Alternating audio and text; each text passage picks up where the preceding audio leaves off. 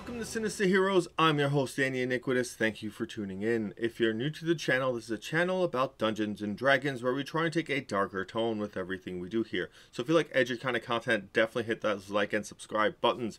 A big thank you to our Patreon supporters. Thank you so much for supporting the channel. It's amazing what you guys do for us. And if you're interested in becoming a Patreon supporter, the link is in the description. And a big thank you to our good friends at Dice Legion. Use the promo code SINISTER and get 10% off all of your purchases. They're great for IRL games. The link is also in the description. We are doing a big push to hit 2,000 subscribers by the end of the year. We're at the halfway mark. We're so close.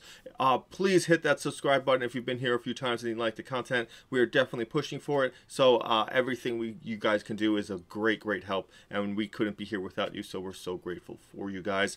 All that out of the way, we're going to talk about the Leonin.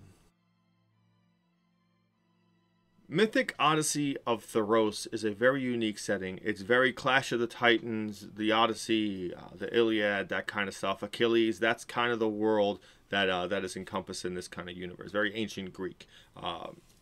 It's a very unique setting. There aren't a lot of settings like it. It has a couple of cool different systems in it for the actual book, with piety and how that affects your gods and what you're doing, and some of your weapons and your items have things in that regard. So it's very drawn into using a couple of new mechanics in order to use your actions and role-playing affect what gear you have, which is a very cool concept, which I think really should evolve and be continuously put in. That being said, the Leonin are physically unique. They are a lion species. They're like a lion-human hybrid. If you played League of Legends, Rengar is definitely the perfect epitome of that. You're big, hulking, you have a mane, that incredible lion head. You have a lot of very feral attributes to yourself. And you can go a lot of cool ways just basing yourself off the characteristics of a lion and a humanoid and that kind of world that Theroes really is. Because lions are so regal and such a symbol of royalty, that really kind of pulls this great noble position of power to the Leonin. And it really kind of gives them stature and presence. So if you're going to build a character like that, definitely try and incorporate that. There's definitely going to be a lot of, if you're an eviler character, there's going to be a lot of notes of tyranny to how you play your Leonin. It's going to reflect like Scar from The Lion King. Like there's going to be a lot of influence from the bestial part of yourselves that really shape who your character is. And it's a great thing to really look into and take your time to really know. The Leonin base stats are pretty much equal to everyone else. They are medium sized. They usually stand about 6 feet to 7 feet tall, so they're on the taller side. They do have dark vision, which is a big plus for everyone. Their ability score increase when they produce Mystic Odyssey of Theroes. Didn't have that Tasha's, you can put your ability scores wherever you wanted. So when they were created, they were Constitution 2 and Strength 1. Again, using that kind of physical power of the lion to really design a more durable and strong kind of a melee kind of a character. So that's really kind of where those ability scores kind of reflect on the character and their where they are and the way they look. You do have 35 walk speed, which is a little bit higher than everyone else. So a little bit of extra movement can be very useful. Claws. Your claws are natural weapons, which you can use to make unarmed strikes. If you hit with them, you can deal slashing damage equal to 1d4 plus your strength modifier. This is a lot of the times just a flavor things. If you're using unarmed fighting style for a fighter, if you were a monk, this would be something that you would incorporate to kind of give your character flavor as opposed to just making a normal strike. That being said, in the event if you and your party find yourselves disarmed with no items whatsoever, this makes you more viable as a melee fighter because it gives you something that'll do additional damage than everything else would. So it gives you this great opportunity to kind of show off your Leonin characteristics by still leading the charge and going front and being able to handle whatever comes your way. Hunter's Instincts. You have proficiency in one of the following skills of your choice: athletics, intimidation, perception, or survival. I can't stress this enough, but survival is a lot more useful than people think. simply because if you're tracking someone, if you're looking for someone, anything like that is a skill that would require a survival check.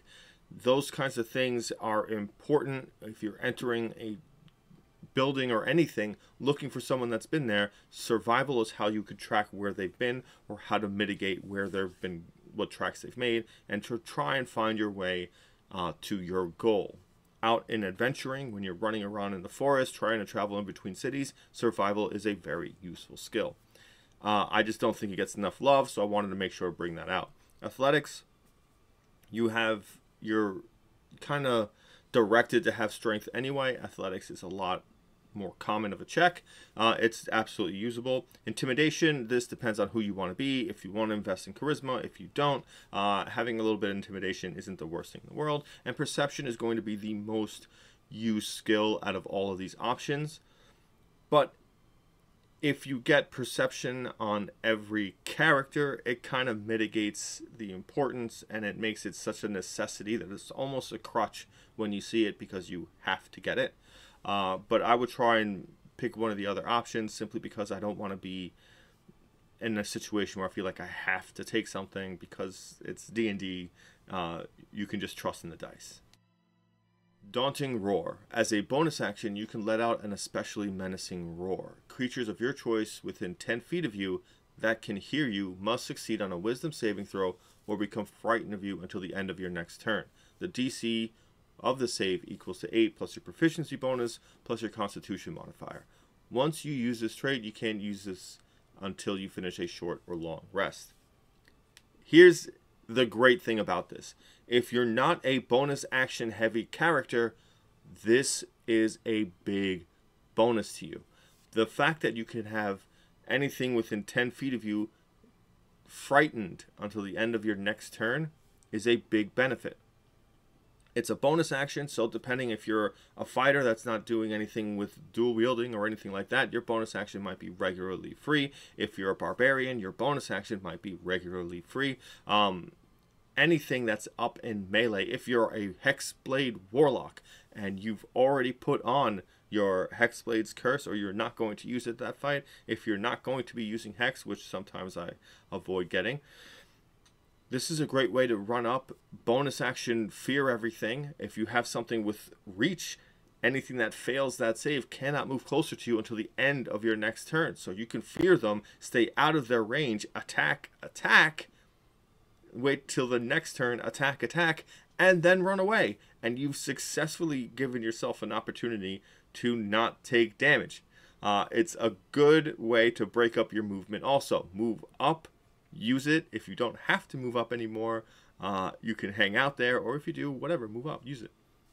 It gives you options, and for anything that's going to be melee or close to it that doesn't need a bonus action, this is so much more useful because of where it slots into your action economy.